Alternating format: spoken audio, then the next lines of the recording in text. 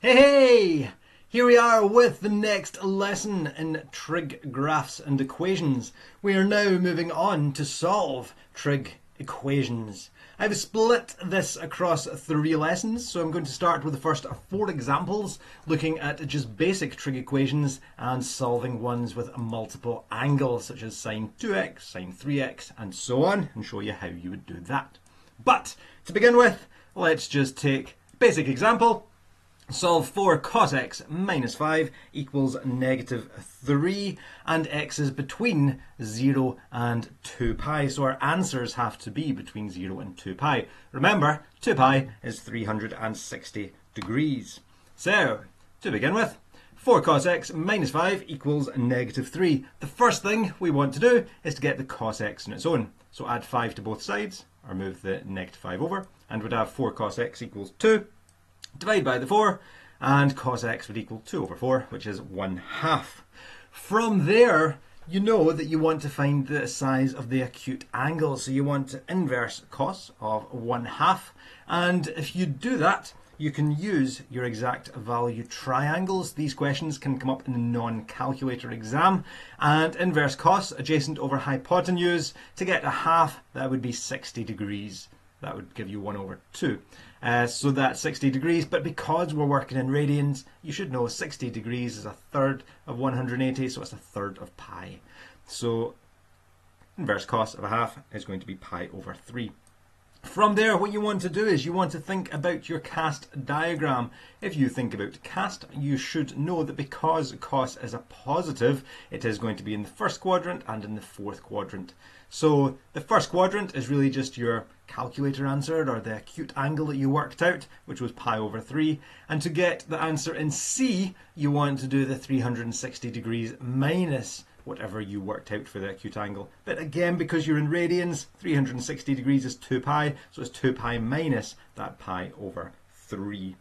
If you work that out, you would get pi over 3 and 5 pi over 3. What you could always do to make this 2 pi minus pi over 3 quite simple, you could imagine 2 pi as 6 pi over 3. Because if you do 6 divided by 3, you get 2, so that's just 2 pi.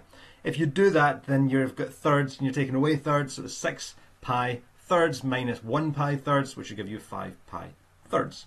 And that would be your answer.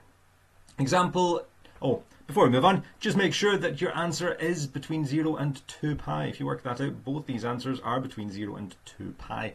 And if it's asking you to put x in radians, make sure that it's in radians as well. Example number 2.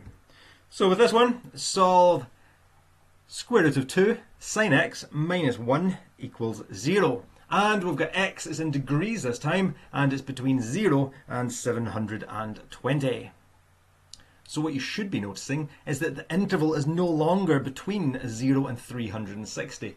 All the ones that you were solving in National 5 were between 0 and 360, but this time we are changing the interval. What this means is that if you imagine the graph, well, because it's a periodic graph, it's just repeated every 360 degrees.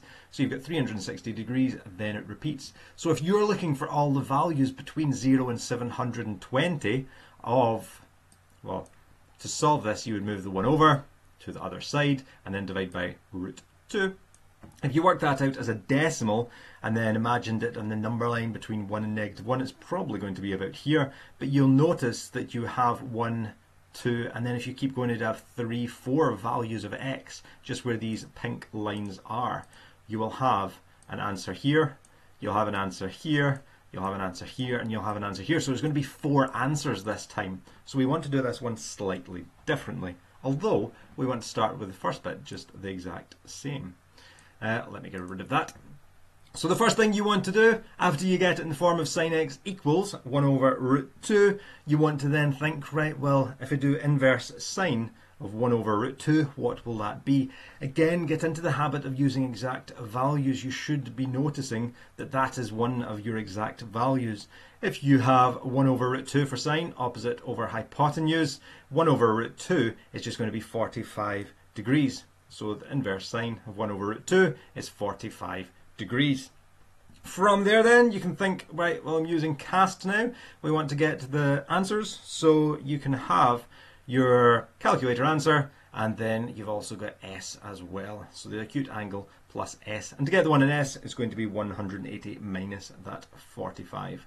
However, you'll notice here that that is going to be both these answers, but you've also got the other answers. So how would you get the other two? Well, because the graph's repeated every 360 degrees, what you can do is you can take the first two answers, these two, and you can add on 360 degrees to them. So you've got the first answer, which was your acute angle, which is 45. You've got your other answer, which was an S, so 180 minus 45, which is 135. And then to work out the other values, you add 360 onto both of these. So do 45 add 360, and 135 add 360. After that, just work them out. So you'd have 45 degrees, 135 degrees, 405 degrees, and 495 degrees. Once again, once you've got the answers, check. These are in degrees. Your answers have to be in degrees. That's fine. Also, your answers are going to be between 0 and 720. Just check all these answers are between 0 and 720. And they are. High five. Yeah. Okay, next one. So this is really your basic ones. This one, I'm changing the interval slightly. Let's try one that's a wee bit harder. Let's say we want to go on and have a multiple angle question. For example, something like this. So if you were asked to solve sine 3x equals negative 0.8. To do this, I've split it up into a few steps. It might make this easier for you to work out. But the first thing that you have to do is, if you don't have sine of x or cos of x or tan of x, you have to change your interval. So you're going to have to alter the interval first of all. After that, you're then wanting to calculate the first two values just using cast the way you always do. So it starts off just the exact same way. And then after that, similar to the last example, another message on team, you are wanting to find all the values by adding 360 degrees onto your answers, but you have to remain within your new interval. This should make a wee bit more sense when I go through it. The final step, you want to divide all your answers so you're left with x equals. So, explaining that with an example then. So if we have solve 3x equals negative 0.8. Your interval, first of all, x is between 0 and 360 degrees, which is fine. But because we've got 3x, you want to think, right, well, 3x would be between and times both of these by 3. So if you do 0 times 3, it's obviously 0. And 3 times 360, you get 1080. So, after that, let's get rid of that. After that, you want to think, right, well, because it's 3x, you're wanting to imagine if you graphed that. How would it look if you graphed that? Well, because it's sine of 3x, you're going to have 3 cycles of your sine graph between 0 and 360. So really, you're going to end up getting something that looks like that. And if you imagine it, sine of 3x is negative 0.8, which is roughly here. So imagine if you drew a line that went along there, a negative 0.8. Oops. Okay, that didn't work. Let's try drawing it. If you have a line drawn in here, a negative 0.8, you can see that there's going to be 1, 2, 3, 4, 5, 6 places that that will touch the graph.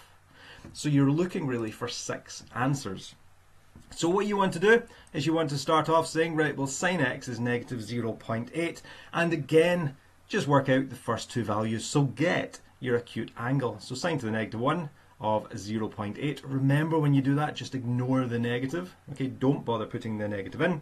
And then think about cast. So the two quadrants that you would use this time, because sine is a negative, you're not going to be using S and you're not going to be using A. That gives you the acute angle and the one that sine is positive. So you're wanting the other two values. So from there, you can say that 3x would equal, and in order to get the one in T, you do 180 add that acute angle, which will be 180 add the 53.13, which is 233.13. And to get the one in C, you do 360 minus the 53.13, which will give you 306.87.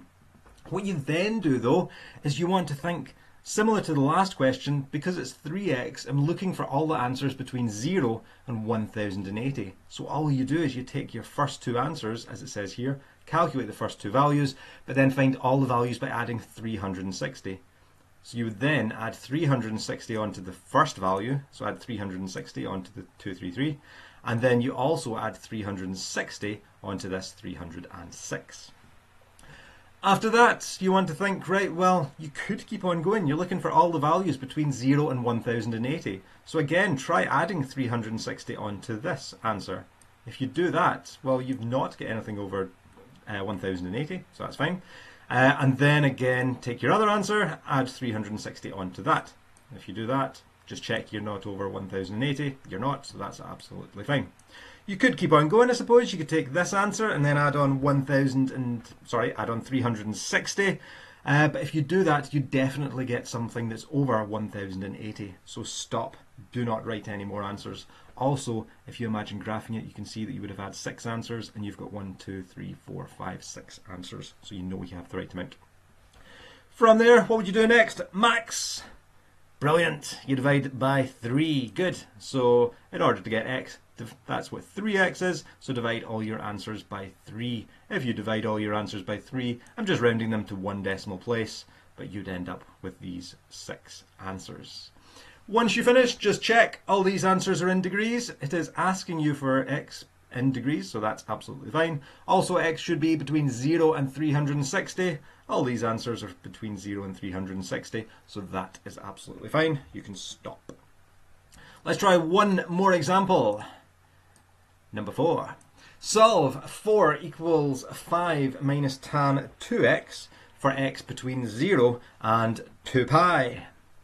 Or not 2 pi, that is the question. So the interval this time is 0 and 2 pi. X has to be between them. However, first thing you want to do, just think back to the last example with step 1, alter the interval, because you've got a tan 2x. So if you've got 2x rather than x, you want to think what would 2x be between. So if you double both of them, you'd have 2x between 0 and 4 pi. You might in your head want to imagine that in degrees. Well, 2 pi is 360, so 4 pi would be 720. If you prefer thinking about it in degrees, it's entirely up to you. So first thing you want to do is you want to arrange this so you've got tan 2x equals. So the way I'm doing that is to get rid of the negative tan 2x, I'm adding tan 2x to both sides, or moving this over the equal sign and it become a positive. From there, I've got a positive tan 2x. You really want sine, cos or tan to be a positive. It makes it easier. From there, subtract 4 from both sides and you'd have tan 2x equals 1. And then you're wanting to use inverse tan. To do that, again, you can use your exact value triangles. Most of these questions that you get, especially if you get them in non-calculator, you need to know the exact values. So inverse tan of 1, well, if you take 45 degrees opposite over adjacent, that's just 1. So inverse tan of 1 is 45 degrees. 45 is a quarter of 180, so that's pi over 4. From there, you want to think, right, well, hang on, get rid of those boxes. Use cast. Again, think about it. 180 is pi, 360 is 2 pi. I've got tan. Tan is a positive. Tan of 2x is a positive number. So I'm wanting to use A. And I want to use T. So this one in A, that's your acute angle. So 2x is just going to be pi over 4. Just take this bit here. It's the tan of 2x. So 2x would be pi over 4. And to get this value in here, in t, it's going to be 180 plus. So it's going to be pi plus pi over 4. After that, again, just look at this interval. You're wanting all the values between 0 and 4 pi, or 720. So you can keep on going. You can keep adding that. So again, the best way to do it is to add 360 onto both these answers.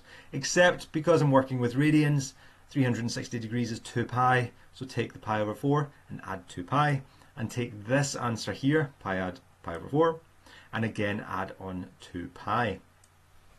From there, 2x would be equal to pi over 4, stays as pi over 4. If you've got pi plus pi over 4, well, pi, if you split it into quarters, it'll be 4 quarters. So you'd have 4 pi quarters plus 1 pi quarter, which will give you 5 pi quarters. And then here you're adding on 2 pi. What you might want to do with that, I'm just covering it up, is to think of 2 pi as 8 pi over 4. You're working with quarters, so imagine 2 in quarters. Well, 2 is the same as 8 quarters. So you'd have 8 quarters there. So if you add that, you'd end up with 9 pi over 4, and then 13 pi over 4. So that's just if you add all of them together. After that, that's what 2x is. You're then wanting to think, right, well, how do I get x? Max, you're too good at this. Well done. After that, you divide everything by 2. So if you've got a quarter and you divide it by 2, you would end up with an 8. You take the 2 to the bottom, multiply by the 4, and you'd end up with an 8. It's going to be the same with that one. So you'd have 5 pi over 8, you'd have 9 pi over 8, and 13 pi over 8. That's 4 examples of these. If you need to look back at any, feel free, pause it, rewind it, play it, repeat it, do whatever you like to these. Then try these questions, see how they go on page 53, exercise 4, solving trig equations. Again, 3 lessons on this. There's the basic ones, just maybe using radians and so on, and then there's the multiple angles with sine 2x, cos of 3x, 4x and so on. Always look back to this, change the interval, work out the first 2 values, and then start adding 360 or 2 pi, and remember to divide in the end. Give them a shot. Any problems, let me know. Have fun.